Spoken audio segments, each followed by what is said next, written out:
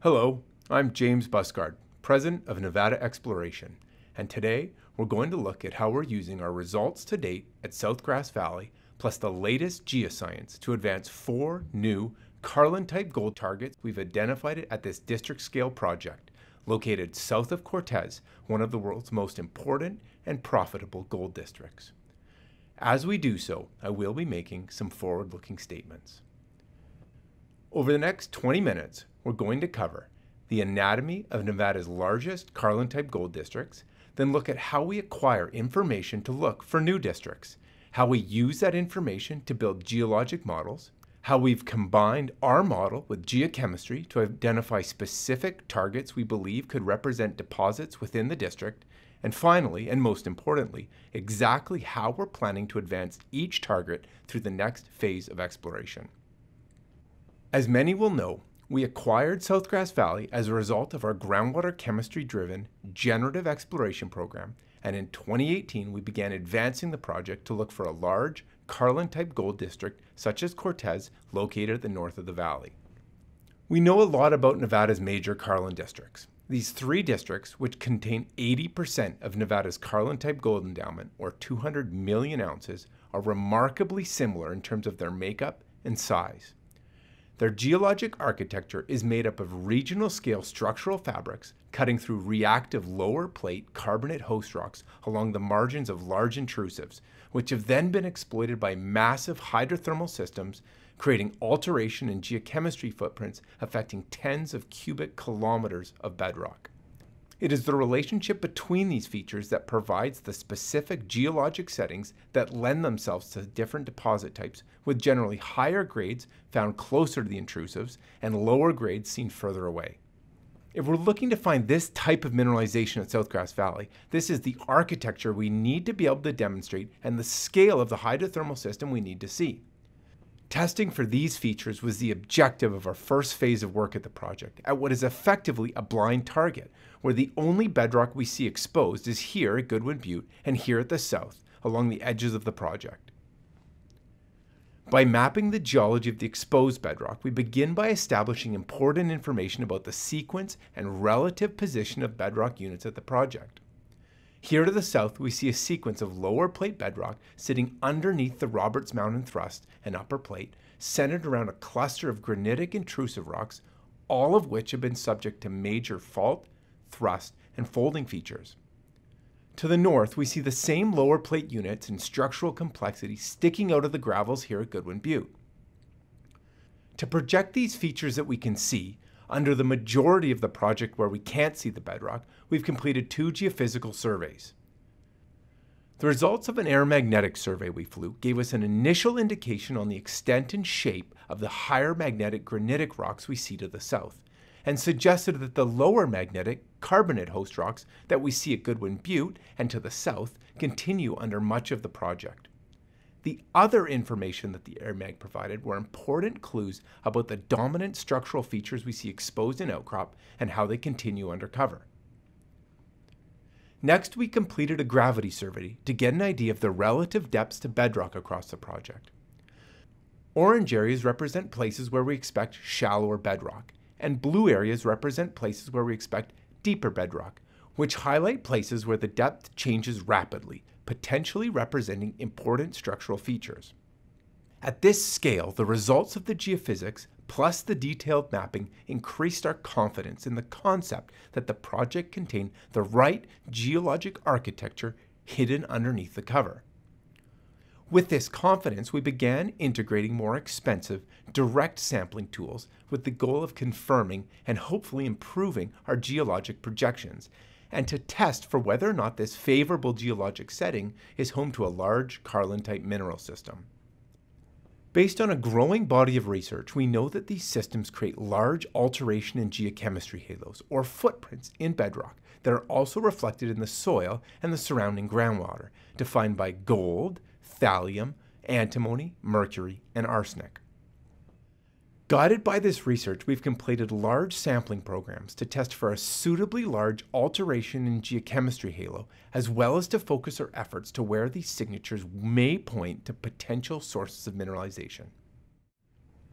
we've collected more than 2,000 soil samples along 33 sample lines, 424 water samples from 225 purpose-drilled boreholes, and approximately 2,500 drilling samples from 10 orientation diamond core drill holes spread out over more than 3.5 kilometers. As you can see, we've acquired a wide distribution of geochemistry data across the project in 3 different sampling mediums. We're going to begin by reviewing the results of our drilling program.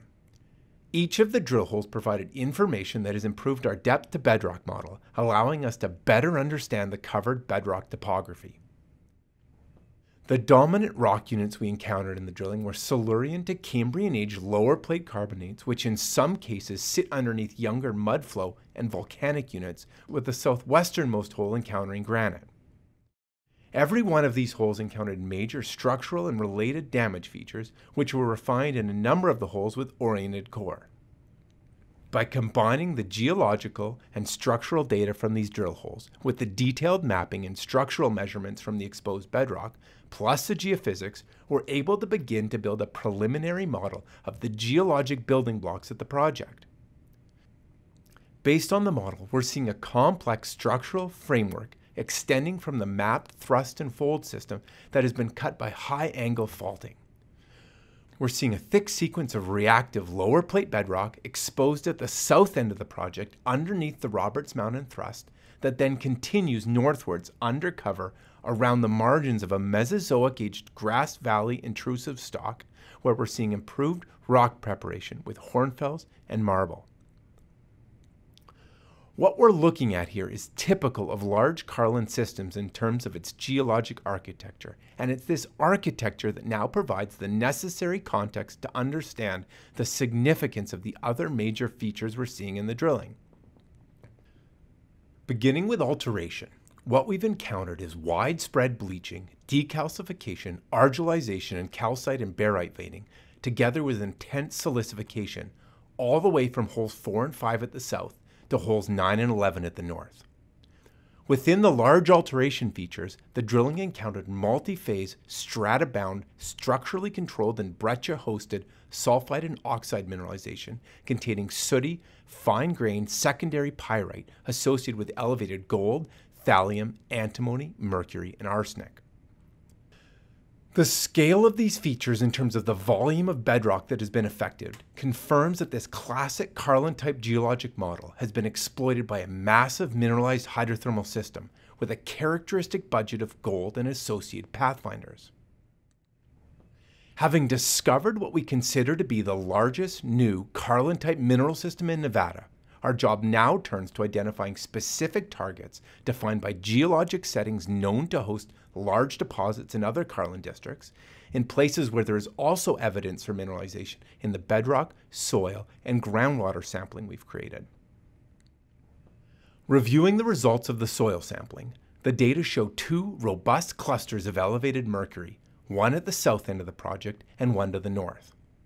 This pattern is also supported with elevated arsenic in both of these areas. Now looking at the results of the groundwater sampling. As we would expect, over the top of an oxidizing Carlin-type system, where the gold and pathfinders are contained within the rims of secondary pyrite or iron sulfide, we're seeing elevated concentrations of sulfate, gold, and pathfinders that define 3 discrete zones of enrichment towards the south, middle, and north of the project.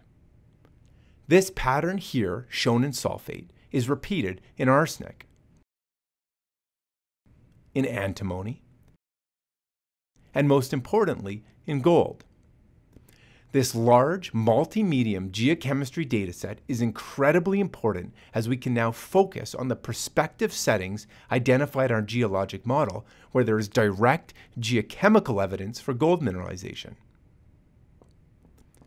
By integrating the geochemistry with our model, we've identified 4 discrete targets, each of which we believe offers the potential to host a large Carlin-type gold deposit. And it's these targets that we expect will be the focus of our next stages of exploration. Also, importantly, based on our model, large portions of all of the targets are likely within the depth range of medium-sized reverse circulation drilling, which offers the potential to considerably decrease our drilling costs for these next steps. We're now going to look at each of the 4 targets, beginning down to the south at the target we call Water Canyon. Water Canyon is located at the intersection of a north-northwest lineament, a northwest fault fabric, and a northeast fault, to the east of historic adit and trench workings. The reason this particular favorable geologic setting was selected as a target is the supporting presence of anomalous Carlin-type pathfinders in soils as well as in groundwater. Here we are looking at the elevated mercury in soils immediately above the target, which is also reflected in arsenic. Now looking at groundwater, we're seeing concentrations of gold and pathfinders, in this view arsenic, increasing as the groundwater flows over the target. The concept to be tested at this target is that of typical Carlin-type mineralization located in structural trap sites. We also see potential in this area for high-grade mineralization in Hornsfeld lower plate carbonates associated with the intrusive and placed along the southeast plunging folds. To advance the target, we're proposing a 5-hole RC drilling program for a total of 2,200 meters to test for evidence of ponding mineralized Carlin-type hydrothermal fluids in the low-angled trap sites beneath the upper plate cap rocks, as well as highly anomalous gold and related pathfinders within the Hornsfeld host rock close to the Grass Valley stock.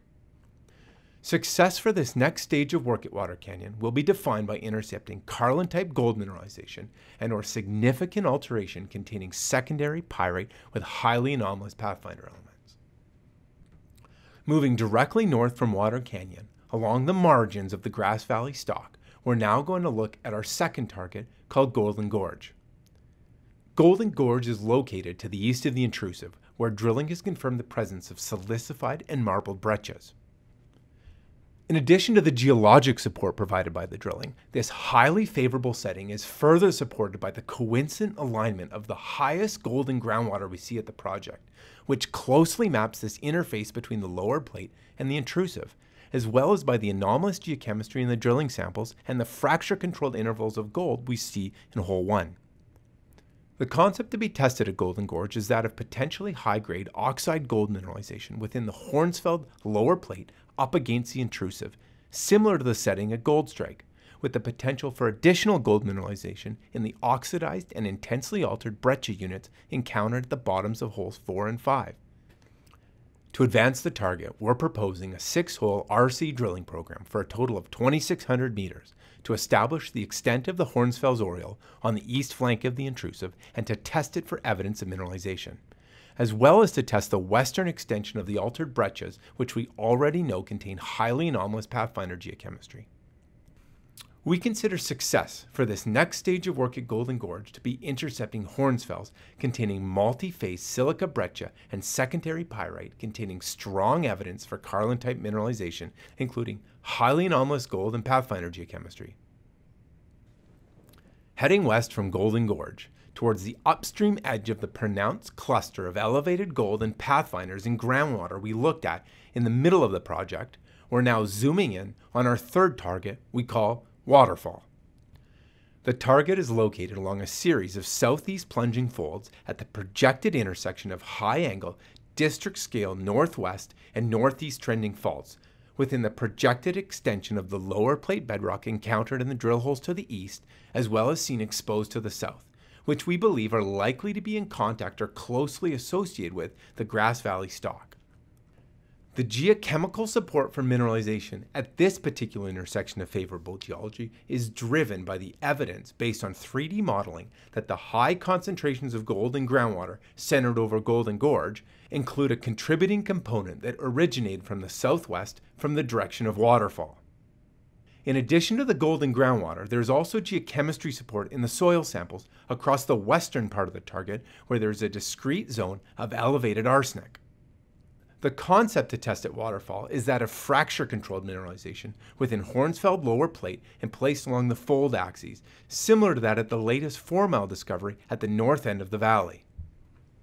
To advance the target, we're proposing a 7-hole RC drilling program for a total of 2,500 meters to establish what looks to be the irregular geometry of the interface between the lower plate and the Grass Valley stock, and to test this geologic setting for the mineralized bedrock source of the high golden groundwater seen above and downstream of the target.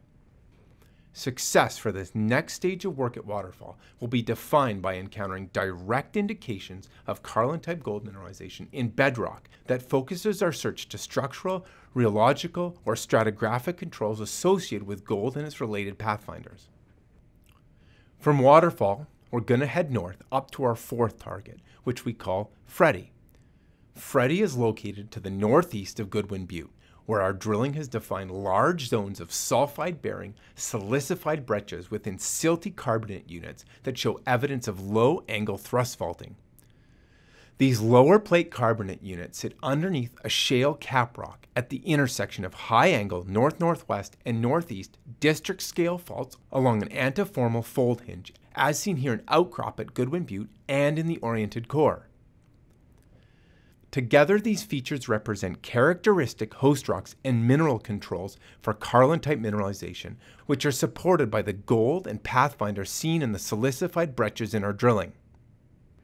In addition to the drill samples, there is also strong geochemistry support in soils, where we see the largest northern cluster of elevated mercury and arsenic in soils sitting immediately above the target.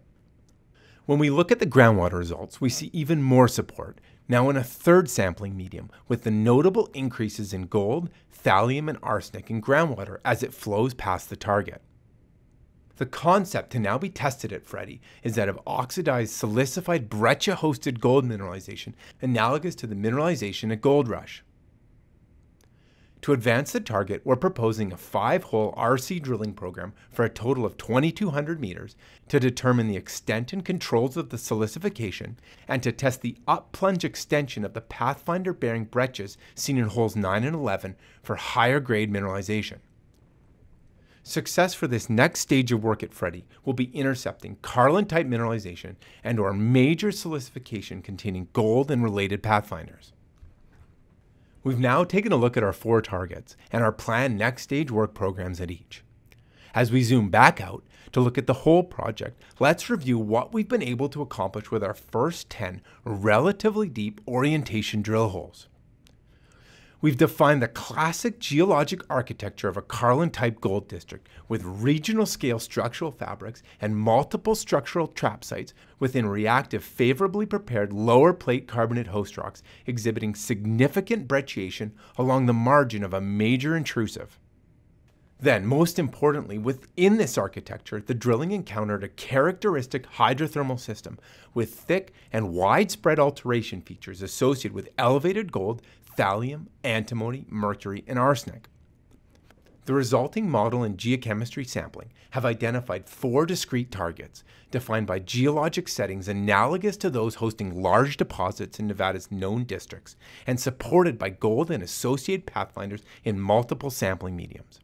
We believe each target individually has the potential to host a large deposit within what has become now a district-scale project, and with specific objectives and definitions of success driven by the best geoscience, we have a clear focus for our next phase of exploration.